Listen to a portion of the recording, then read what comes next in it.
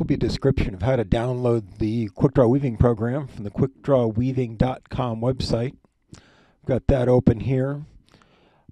If I go straight to the free software line, you'll note it's going to tell me which current version is available. And as I open the program, the video instructions that show on the menu here are what you're looking at. The download version here, when I click that, it's going to open a window in the corner down here.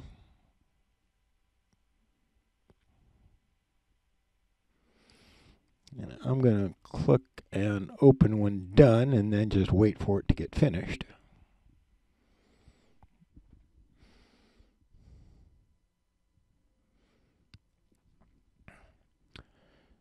First message I'm going to see warns me that Windows doesn't know who I am.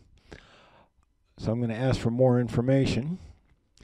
Since I'm trying to actually do software distribution on a hobbyist budget, I really haven't gone to the cost of telling Windows who I am, and I'm a known publisher. So I'm going to ask for go ahead and run anyway. So that'll start. Personally, if I were on a work machine, I would not download it. On a home machine, you can afford to play. Now it's going to ask me, do you really want to go ahead and do this? So I'm going to say yes.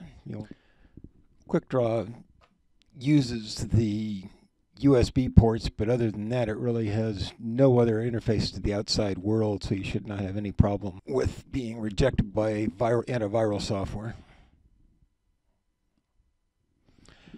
Once the self-extract window comes up, my first choice is where do I want to install it. The suggested location is the C program files x86 on a Windows 10 platform. If I hit the unzip, it'll start that. Let me wait a second. If I were running on an older version of Windows, it's probably the C program files directory. You can browse to wherever else you want to install it. Quickdraw is pretty forgiving on where it's actually operating. So I hit unzip. That takes a second, and then we're done. At this point, if you were updating the version to something that was new on the website, you're now done with the update. The process of setting up a shortcut and file association should not be a problem if you put it back in the same place it had been. So let me go back in and look at what that just downloaded. So I'm going to look at the C Windows program files. x86 is where I asked to load. Scroll down. If I look in the Quickdraw program files, at the moment I don't have anything set up, so if I ask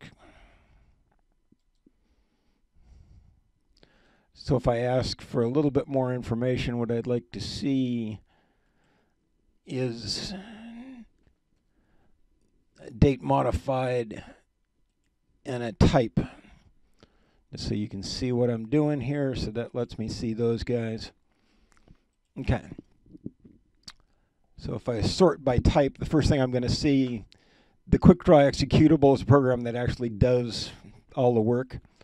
I just did a right mouse click, and if I ask for a create shortcut, it will ask to put the shortcut on the desktop, so that's what I want to do here. So I can now get to Quickdraw from the outside world. Let me talk about the other files here just for a minute, since you don't know who I am or what's here. The Weaving Project worksheet is the template that Quickdraw would export threading information to allow you to figure out what project requirements are, and then the Butterfly project is a sample project. All of the wave files here are the voice interface for Loom Help, and then all of the WIF files are sample files, as well as there was another folder up at the top of the Chalice Bookmarker sample files.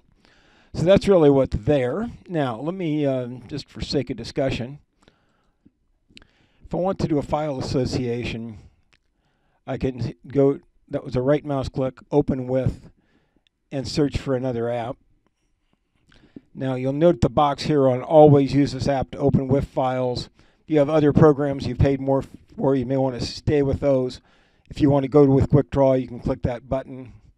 Since I'm giving it away, I'm going to set that up. When I go to more apps, keep scrolling down, look for another app.